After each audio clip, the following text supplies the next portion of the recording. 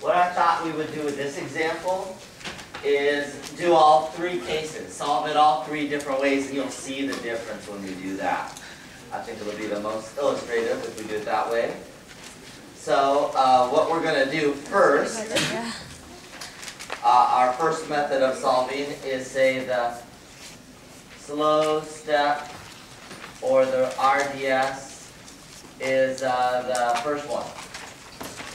Okay? So we'll do this first, then we'll move on to solve it in a different way.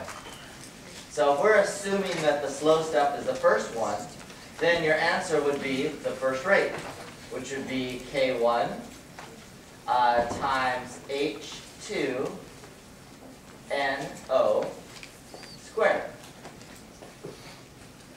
Am I done? I'm done. Because NO and H2 are both in the overall reaction at the top. Because they are, you're done.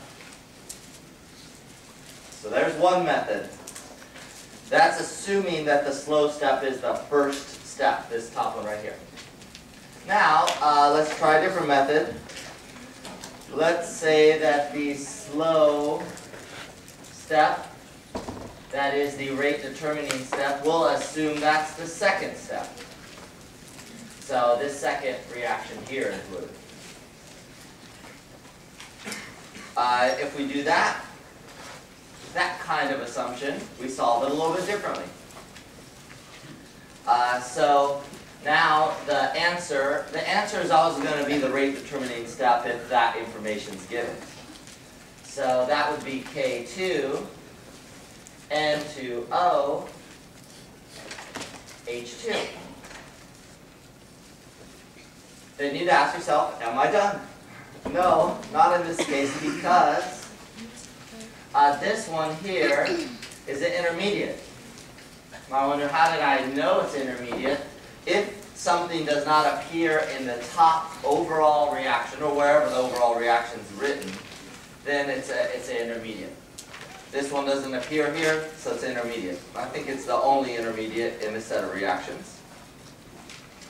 Okay, because I cannot have an intermediate in my answer, it wouldn't make sense in lab. You can't practically measure that. I need to remove that from my rate law. So how do I do that? Well, you go to the reversible reaction. That's the first one. It has a double-headed arrow.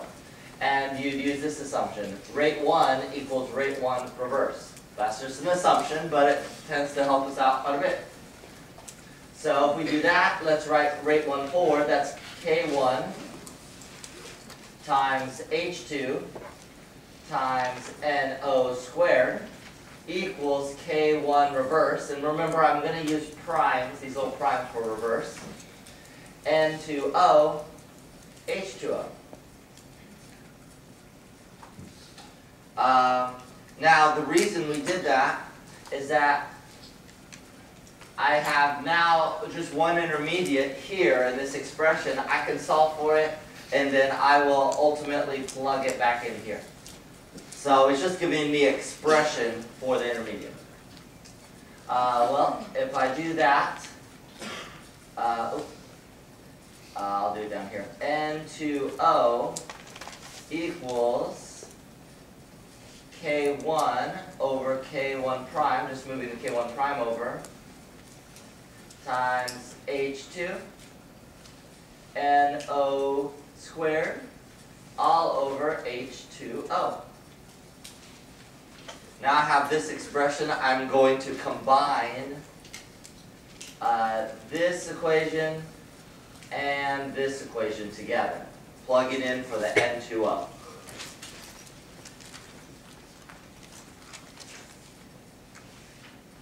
Okay. Yeah. Just put this up out of the way. Sorry for my slide being a little messy. Trying to conserve and rewash them. Okay. So R2, remember that's going to be my answer. That's the slow step. That's K2. And I'll write H2 as well. Now I'm going to write all the N2O mesh, which is this right here. Well, that's K1 over K1 prime H2NO squared over H2O. So what I'm going to do is just simplify that a little bit so it looks a little nicer. So if we simplify this, R2 is K2 times K1 over K1 prime, H2 squared, NO squared over H2O. And now you'll notice this expression has no intermediate. Because it has no intermediate, I'm done.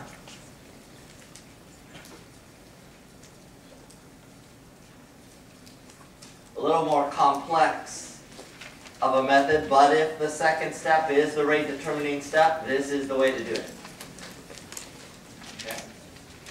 Any questions so far? There's two methods to solve it depending on which step is the rate determining step, first or second. Yeah?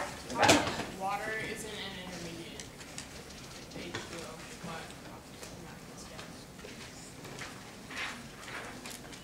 Yeah. Water, I think you said water's not an intermediate. That's correct, it's right here. So we're cool. We don't want intermediates in the answer.